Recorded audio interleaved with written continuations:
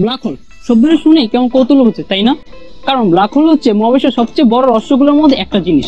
আর যদি আমি বলি কি হবে যদি কেউ ব্ল্যাক হোলের মধ্যে ঝাঁপ দেয়, আপনি হয়তো ভাবছেন সে ব্ল্যাক হোলের মধ্যে দিয়ে টাইম ট্রাভেল করতে পারবে। তার সাথে ঠিক কি কি অদ্ভুত সব পরিস্থিতির ঘটনা ঘটবে তা জানতে আমাদের ভিডিওটি শেষ পর্যন্ত দেখুন।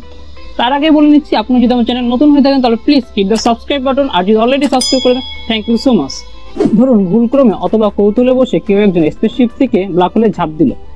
ব্ল্যাক হোলে পড়ার চূড়ান্ত রূপ কিন্তু মৃত্যু। তাও আমরা দেখবো আসলে কি কি সব অদ্ভুত সব পরিস্থিতি ঘটবে ওই ব্যক্তির সাথে।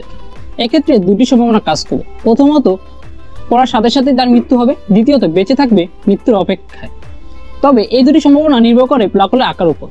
আকার বড় হলে সুবিধা, পাতি ব্ল্যাক হোলে পড়ার সাথে সাথেই তার মৃত্যু হবে। আর দানব ব্ল্যাক হোল হলে সে টাইম ট্রাভেল করতেও পারে। আমাদের মহাবিশ্বে সুপারমেসিভ ব্ল্যাক হোলের সংখ্যা খুব কম এবং এর প্রতি পৌঁছানো বেশ জটিল। ইভেন্ট হরাইজনে পৌঁছানোর সাথে সাথে হকিং রেডিয়েশনের কারণে তার দেহ পুড়ে ভস্মীভূত ছাই হয়ে যাবে, অর্থাৎ মৃত্যু। এইভাবে যদি কোনোভাবে বেঁচে যায় তাহলে পাতি ব্ল্যাক হোলে পড়ার সাথে সাথে সে সীমায় হয়ে যাবে। এক্সট্রিম গ্র্যাভিটি এর কারণে তার দেহের নিচের অংশ উপরের দিকে টেনে লম্বা হতেই থাকবে, আকর্ষিত হতেই থাকবে, অর্থাৎ তার দেহের অংশগুলো যতক্ষণ না অনুপরমাণুতে পরিণত হয়ে ব্ল্যাক হোলে নিঃশেষ হয়ে যাচ্ছে। দানব ব্ল্যাক হোল হলে ওই ব্যক্তির কপাল ভালো, সে বেঁচে যেতে পারে এই ধাপে। ইন্টারস্টেলার মুভিতে আমরা যদি একটু খেয়াল করি, কুপার একটা সময় স্পেসশিপ থেকে ব্ল্যাক হোলে পড়ে যায় এবং সে একটা সময় সিঙ্গুলারিটিতে পৌঁছায়। যেমনটা দেখায় ঠিক এমনটাই ঘটবে। সে একটা সময় সিঙ্গুলারিটিতে পৌঁছাবে এবং এখানে তার দেহ পুরো ভূষণ ছাই হয়ে যাবে। অবশ্যই আরো অনেক নানা কারণে সে মারা যেতে পারে। এইভাবে যদি উক্ত ব্যক্তি সজ্ঞানে বেঁচে থাকেন তাহলে সে তার জীবনে সবচেয়ে সুখী মুহূর্ত পার করবে।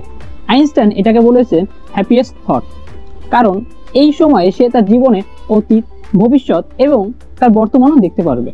সে তার জীবনে অতীত, ভবিষ্যৎ মুছে ফেলতে পারবে এবং পৃথিবীতে এর প্রভাবে পড়বে।